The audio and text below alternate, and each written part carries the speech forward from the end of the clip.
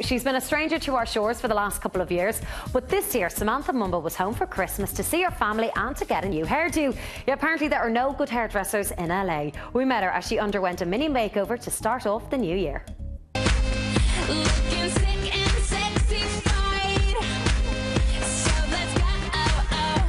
Since we last met her during Oscar week back in February 2010, Samantha Mumba has been keeping busy in La La Land. We met up with her mid-do to catch up.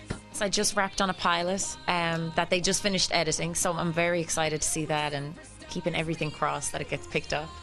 Yeah. So things are, I'm excited for 2011. I have a good feeling. Yeah. About. Is it nerve-wracking though? Like, I mean, it's just all in the hands of the networks. Is that what happens next? Honestly, I think, well, from my standpoint, I was happy to get to work and to act and to do that. So, once I've done my job, so that's all you can do. Yeah. So I'm happy with that. I'm looking forward. They're going to have a screening and stuff in the new year. So I'm looking forward to seeing. So is it comedy or what are you? It's hilarious. Yeah, like a dirtier Entourage. Like, pretty much. Sounds pretty good to us.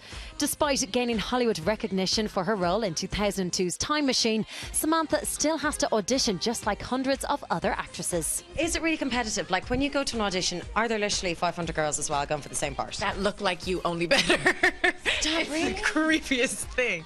Because, if you're going for a part, everybody, you all have a similar look.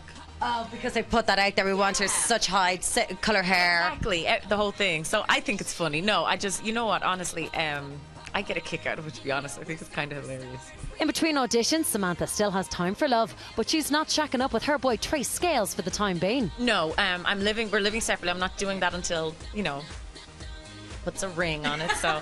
We all like a change for the new year, so Sam decided to try out a brand new type of hair extension called Easy Locks that have just arrived in the country. I've had everything in my hair, everything glued in, sewn in, stuck in, clipped in, everything.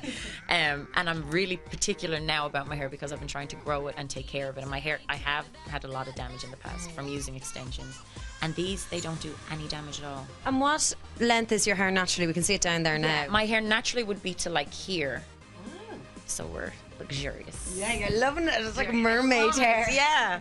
Shane Sullivan from Abano Hair Salon on Dublin Store Street is the man who brought these new extensions into the country. The Easy Lock system, there's no heat, no glue, there's no sewing or braiding, so there's absolutely no stress or unnecessary damage done to the natural hair. This is the only system that's designed to preserve the integrity of a client's natural hair. So these are just tiny, literally locks, like they literally just shut. Yeah, they're tiny little copper locks, not much bigger than the back of an earring. Okay. So it's a tiny little cylinder, so the natural hair is crocheted through the cylinder, and then the hair extension goes in with the natural hair and then just literally close together, and that's guaranteed to last 3 months, and then the hair is reusable. A full set of hair extensions will set you back €450. Do you have to spend a fortune though on specialist shampoos, conditioners? No, like we definitely recommend shampoos, conditioners and styling products, but the products that we that are available in the salon are extremely reasonable. I think the shampoo is like €10, the conditioner is €10, so it's extremely reasonable and you get like a really, really long time out of it.